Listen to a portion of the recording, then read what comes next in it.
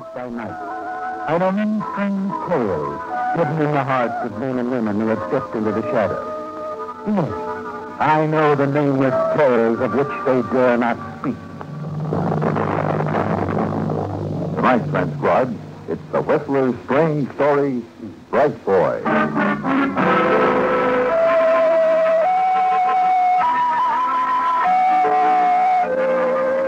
Though inwardly he was raging at her, outside Steve Carson looked cool as a piece of ice. 10 years as a private detective had given him that. The nonchalance outside, in spite of the burn-ups underneath. Yes, Steve was a top-notch detective. A bright boy. Smart enough to see, when Verna came along 5 years ago, that investigation fees were chicken fees. That with her beauty and his ability, there was real money on the other side of the line, in blackmail. It had turned out to be a great thing, an unbeatable combination. And as he left the automatic elevator at the end of the corridor and walked down to her apartment, he felt what a shame it was that Verna could be so naive as to think she could change it with a simple phone call. Come in, Stevie. We've been expecting you. I could tell by your attitude on the telephone that you were unhappy, dear. You know Randy Summers, of course. Hello, Mr. Carson. Nice of you to drop in. Verna, I want to talk to you. Alone. Sit down, won't you? Randy, darling, fix him a drink. Of course. Looks like you could use one. You going to get that guy out of here? No. I like having him around. You think I'm going to hold still for this? I think so. Well, that's a bad guess. If he stays, I go. Are we going through all that again? I'm not playing second horn, baby. If you want a new stooge, that's your business. If I'm going to quit, that's mine. I'm a private eye, not an errand boy. Get that through your head. Would you rather I put it down in writing? In writing? My dear fellow, surely you should know by now never to put anything in writing that concerns Verna. Stay out of this, Summers. I'm afraid Mr. Carson isn't going to be the least bit cooperative tonight, is he, darling? Where's your drink, old man? Now, see here, Carson, I can take so much of your back manners. Hey, stop it. Go on, him, Steve. Now, look. The sort of thing isn't going to get you anywhere. I told you once before how things stand. Randy and I are running the show from now on, and we'll let you know when we need you. Is that clear? Okay, Verna. This is your round. Meaning there might be others? Could be. What about our dear friend Charles W. Ralston? Suppose I were to tell him about the letters. Well, Stevie, you wouldn't stoop to that, now would you? What do you suppose Ralston would do if he found out he'd been paying for letters that were burned up 3 months ago? What? Is that true, Verna? What if it is? What happened? A little fire, Summers. An accident at Verna's cabin. Yeah, she kept the letters there. Oh, the place up at Lake Tahoe. Wasn't that the one Ralston built for you as a contribution to the cause?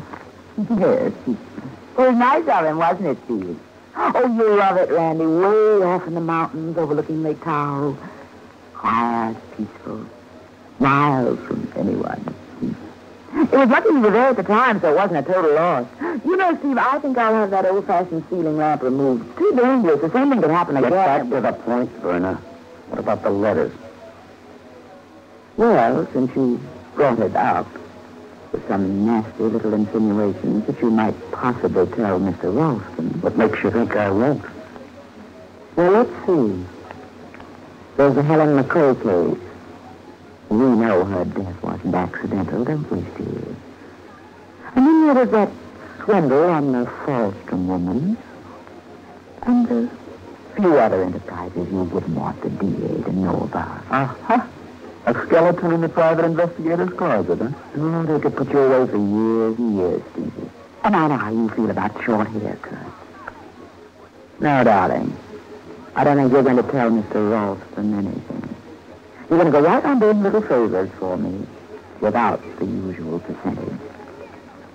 You do it just for, shall we say, old time's sake. In memory of it. Well, let's let it go at that. In memory. Very touching, darling. I had no idea Mr. Carson was so sentimental. What do you say, Steve? Okay, Verna. Really the only sensible way to look at it. Come on, let's have a drink on it. By all means. And this time, old man, shall we try not to spill it? It's awfully good scotch. Brandy. What? Please. Oh. Certainly. And, Steve, there are a few little things I'd like to discuss with you. Randy's flying down to Los Angeles tonight. When he gets back, he'll join me at the cabin. The cabin? I'm going up alone tomorrow afternoon. Why don't you drop by? We'll talk things over. Well, I don't know, Werner. Do you a lot of good. Mountain air, you know. Well, I could let you know in the morning. Good.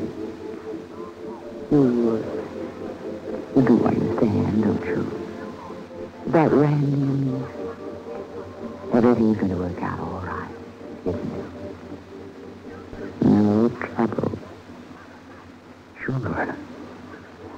Sure.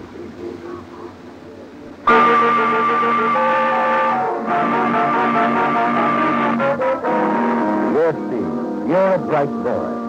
Smart enough to know there's only one way to handle Werner now. Leaving an apartment, you drive across town and finally pull up in front of another apartment building and hurry up to the penthouse. I don't think you know me, Mr. Ralston. I'm afraid I don't. Steve Carson, private investigator. I came to see you about a Miss Verna Sheldon.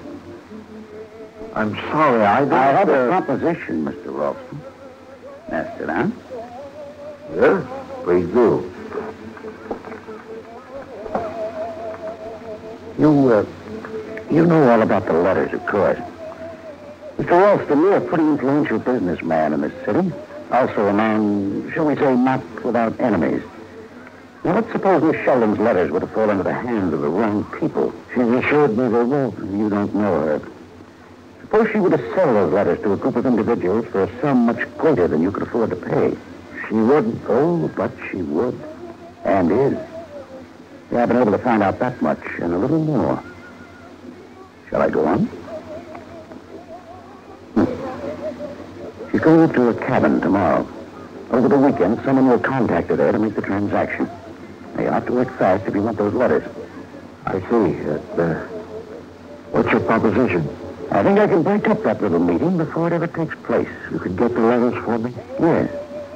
But my fees run a little high for this sort of thing. And How much cost? $25,000. I can't possibly get it. You don't think it's worth it? Well, considering your position. No, I couldn't, Carson. 25,000. Think it over. And do make up your mind soon, Ralston. I'll call you sometime tomorrow morning. You're quite certain she's planning to sell those letters? Oh, quite certain. How do I know that this isn't another one of her tricks? And how do I know you're not in league with her? That's just a chance you'll have to take, Mr. Ralston. Good night.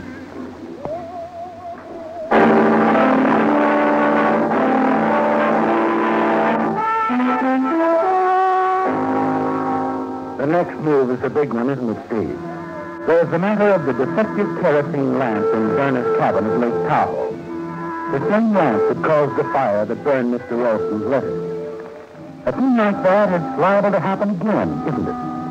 Especially since you arrive at the cabin 5 hours later, equipped with 5 gallons of high-test gasoline, and proceed to change the possibility into a certainty. You can see Verna now arriving at the cabin, pulling the lamp down. There's the flick of a match, an explosion, and a fire to remove any trace of your visit.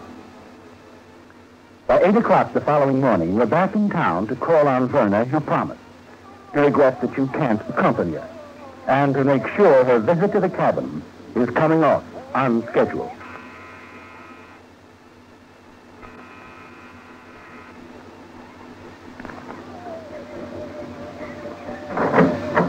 Well, if it isn't Bright Boy.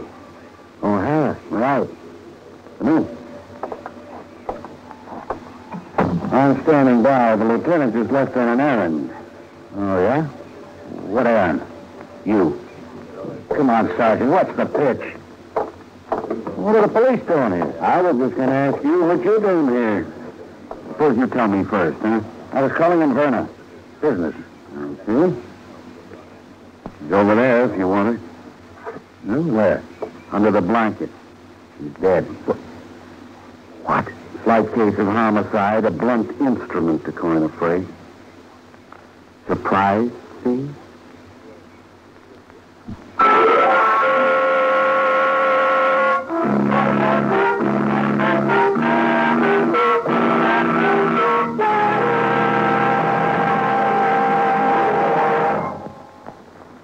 In just a minute, the Whistler will continue tonight's story.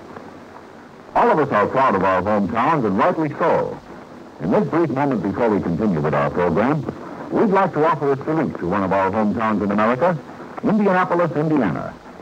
Capital of the state and a great transportation center, Indianapolis' extensive trade is based on the rich territory which surrounds it. Large coal fields, tremendous deposits of building stone, and one of the richest sections of corn and wheat in the world. But perhaps one of the best-known features of the city to the world at large is the Indianapolis Speedway. It was built in 1909 as a proving ground for automobiles, and each Memorial Day, the famous 500-mile race is held there. From the experience gained in this annual event have come many improvements in automobiles. Every time you used your rear vision mirror, every time you filled your tank with ethyl gasoline, every time you appreciated the comfort of your improved tires, you were given credit to something that was first used on that speedway. Indianapolis has its famous citizens, too. Benjamin Harrison, the 23rd President of the United States, called it his hometown. So did James Whitcomb Riley, the great Hoosier poet. And it was the birthplace of General Walter Beadle Smith, Chief of Staff of the American forces in Europe during World War II. Nearly 500,000 people live in Indianapolis today, and they're proud of the part their hometown has played in the building of America. And now, back to the Whistler.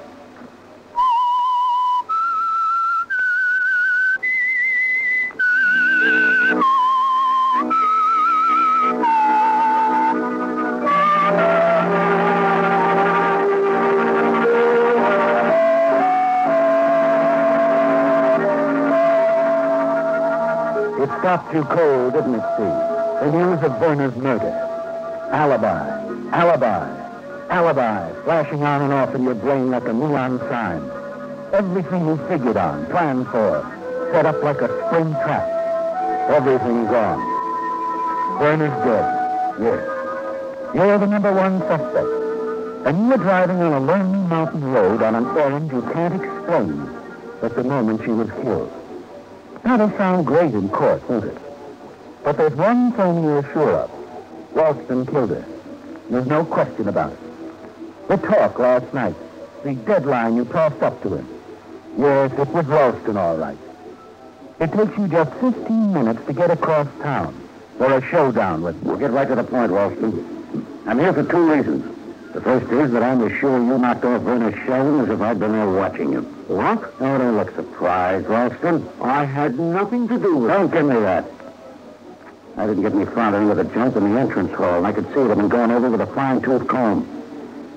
Maybe someone looking for those letters, eh? Someone who figured tomorrow might be too late. Why are you so interested? My good friend Sergeant O'Hara seems to think I killed her. Unfortunately, it looks like my only defense is to prove you did it. Letters, unless... unless what? Unless I come through with an alibi. I know you killed her, Ralston. I've been in the business long enough to know that all I've got to do to hang you is to flash those letters in the DA's office. You have them? I know where to get them. I've got to have them, Carson. I'll do anything. Okay. First, there are a few things I'd like to know. Did anyone see you at Verner's apartment last night? I didn't go to her apartment last night. Okay. I'm going to dig up those letters. Come on, Ralston. Hey, wait a minute.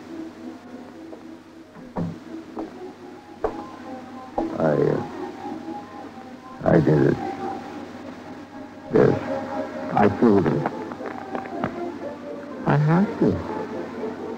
I would have been ruined. That's better. Now, you wouldn't have just hopped a cab and gone over there to knock her off, Ralston. No, you're smarter than that. You must have been somewhere else at the time. Mm-hmm. First, I went down to the yacht harbor. I have a boat there. What time? 10:50. No one saw me at first, but a short time after I was aboard the boat, the night watchman came by and called after me from the dock. He'd seen the light on the boat. What time? 10:30.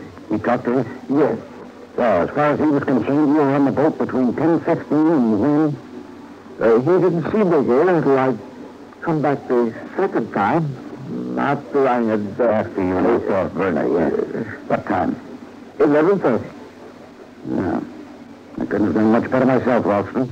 I was lucky. I spoke to the watchman at 11:30 when I was leaving for the night. Anyone else around? Yes, several men a few yards ahead of me. I think they came from the club. Okay. Mm-hmm. And the watchman will recall their orders when you spoke to him? I suppose so. It's rather dark, but I think he must have noticed them. Oh, that's good enough for me. I'm sure the police will accept your word. Oh, what are you getting at? You're my alibi. I was with you in that boat all the time. Remember? Well, that alibi was a lot to me, Ralston. You might even be willing to forget about the $25,000. The watchman didn't see you in the boat alone. He didn't see you leave when you left to find his apartment, nor when you came back. And when you finally checked with him just before going home, there were others around. That makes an alibi for the both of us. What about the letters? You won't find them, Ralston. You almost tore the tank to pieces and you couldn't find them. I could have told you they weren't there. You're going to go on believing me, aren't you? Just the same way that she did. You don't trust me, do you? Listen, Carson. Bring the letters here, and I'll give you the cash tonight. Well, let's wait until the investigation's over. It's safer that way. For Stevie.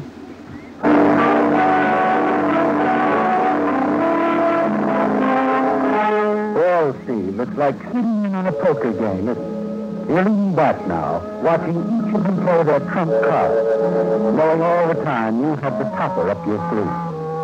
Randy Summers, the new boy, will be on his way back to Los Angeles soon.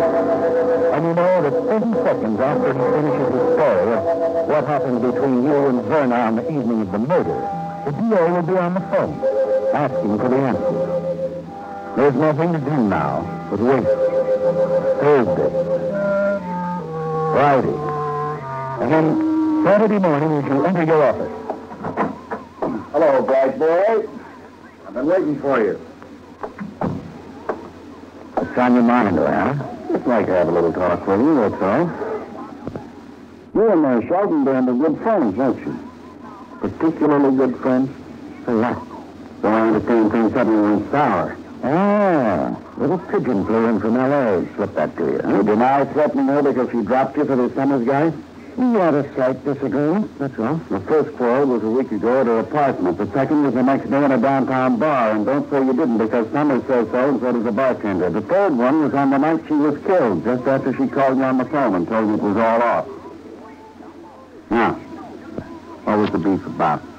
Well, you wouldn't be interested. Why didn't you tell me you were up to her apartment on the night of the murder? You didn't ask me. Summers was there, too, incidentally. He was still there when I left. He caught the 9:45 plane at the airport. We checked him. Now, you were there at 7:30. Right, the first time. What do you mean, the first time? You didn't go back around 10:30? What are you talking about, O'Hara? Seems the Sheldon Dan got a phone call at 9:15 just before Summers left. It was from you. Wait a minute, you're all wrong. You made an appointment to see her at 10:30. That's a lie. Did you keep it, Carson? Someone's been giving you a line. Summers was there when the call came in. She told him it was you. Said you were coming back. Summers wanted to stick around in case you got rough, but she told him she could handle you. So he took his plane. The guy's lying, O'Hara. I believe him, Carson. That's how I come to have this warrant.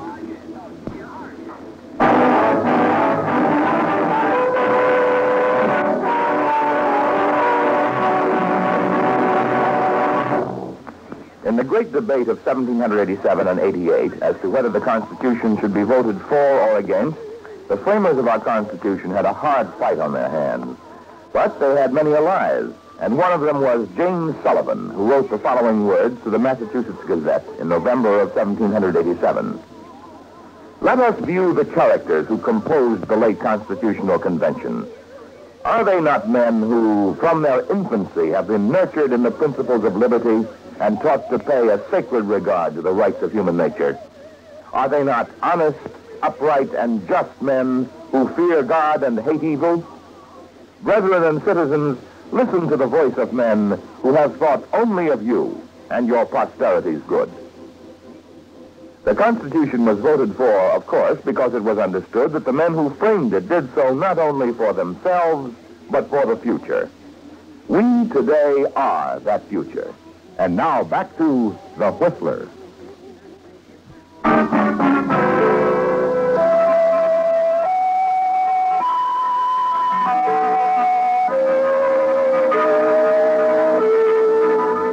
Well, Steve, it's quite a poker hand, isn't it? O'Hara and Summers have played their cards, but you still have the topper up your sleeve. However, the phone call Verna supposedly received from you is puzzling, isn't it? You try to figure it out as you sit in the anteroom, waiting to see District Attorney Skelly. Summers must have been telling the truth. For some reason or other, Verna didn't want him to know who called and told him it was you. It was Ralston, of course, pleading for his letters again. And when she turned him down, he decided to kill her. Ralston. You knew you'd need that top car, didn't you, Steve?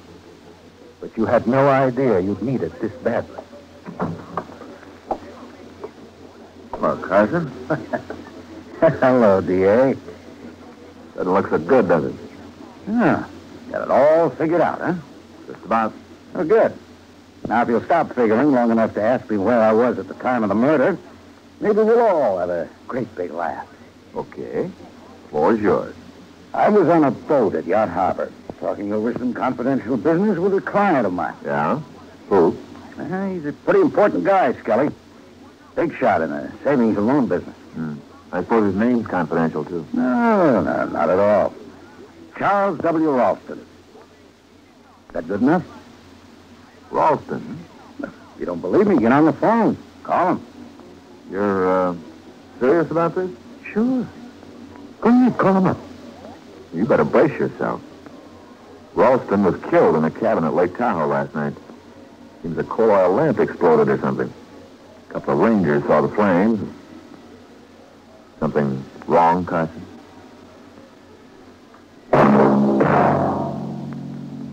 Now, a question. Do you know when the naval rank of Commodore was first recognized as such?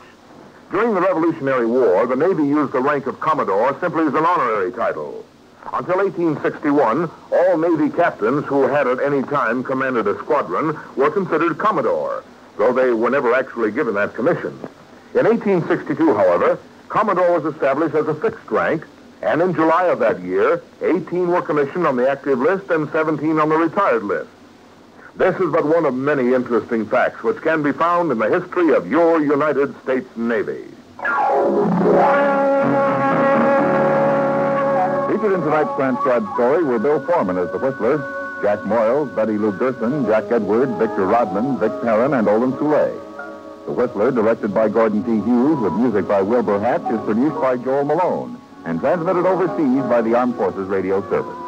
This evening's story was by Adrian John Doe. The Whistler was entirely fictional, and all characters portrayed on The Whistler are also fictional.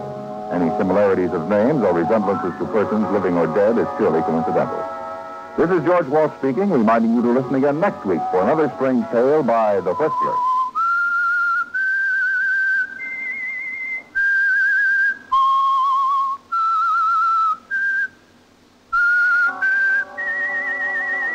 This is the United States Armed Forces Radio and Television Service.